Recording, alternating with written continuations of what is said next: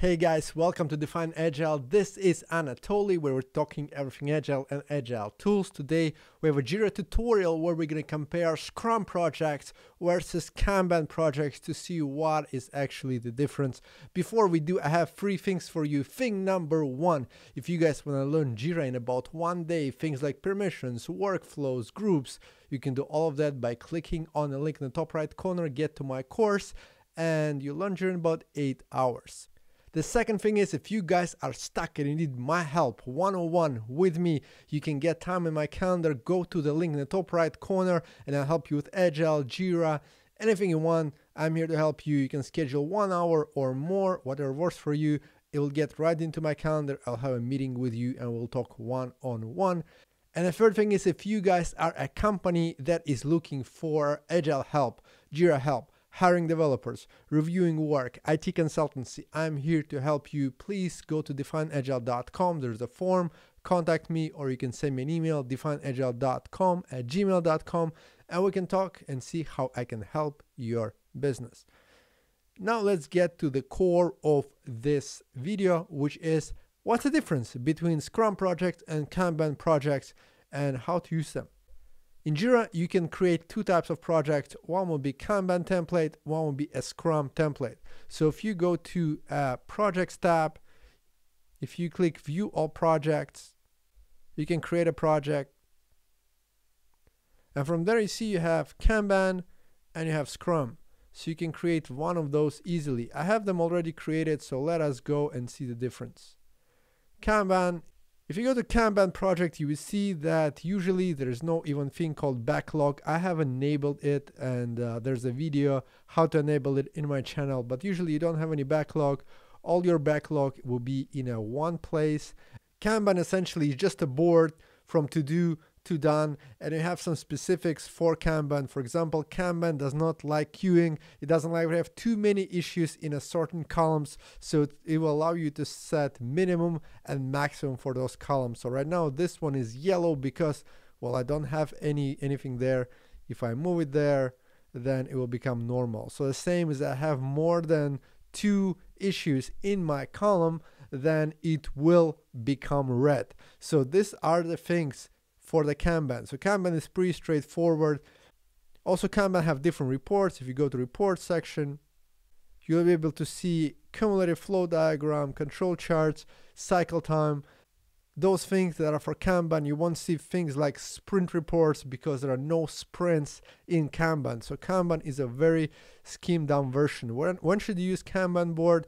Well, if you don't have a set iterations, which is called sprints, if you have changing priorities, if tickets just come and you want to complete them as they go, then Kanban project might be the best version for you. Now let's look at Scrum projects really quickly. I have some projects that are Scrum. If I go to them, this is one of my Scrum projects. Well, the board is different, but essentially this board will be similar. When you start, it will have to do, in progress, and done. I just added more columns. There are videos about how to do that. It's not so important. What important is that Kanban has things like backlog. Right away, you have backlog. And let's go to the backlog. Backlog is also have things called sprints. So you can create sprints, which you cannot do in Kanban. And sprints are iterations. Let's say your team want to work in 2-week sprints. They want to complete certain amount of work in a sprint. And you will be able to create tickets in a backlog and move those tickets to that sprint. So we're creating a test 2 ticket, and we can just move them to a sprint. So if let's click confirm here, just for the sake of this. So it has sprints. You can create sprints. It also have active sprints instead of just Kanban board. And active sprints is everything that you start and stop. You have a time frame. The sprint could be 2 weeks, for example, or 4 weeks. And then active sprint is only tickets that are part of this sprint. Whereas Kanban will show you everything. Your backlog essentially in Kanban is your board.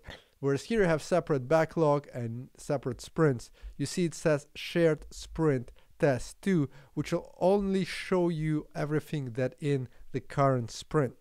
So that's a big difference. And then when you go to reports, you'll also see different reports. You'll have things like burn down chart, which is something allows you to see how are you moving through sprint. You have burn up charts, you have sprint reports, you have velocity charts. Scrum has also things called story points, where you can estimate your tickets and see how much you can how much you complete, how much you move from sprint to sprint. So all of those reports are available for you in a Scrum project, but are not available for you in a Kanban project. This is a big overview of Scrum versus Kanban from a JIRA standpoint. We did not go into what are Kanban versus Scrum. I do have video on that as well, just to talk about general what's the difference between Kanban and Scrum. Here we're talking about the JIRA. How does JIRA interpret Kanban and Scrum, and what does it allow you to do? If you have any questions, please put them in the comments down below. If you like this video, I ask you for two things. Please like and subscribe, because it will allow us to spread it to more and more people. And thank you for watching. Hopefully you enjoyed it. I'll talk to you next one. Bye-bye.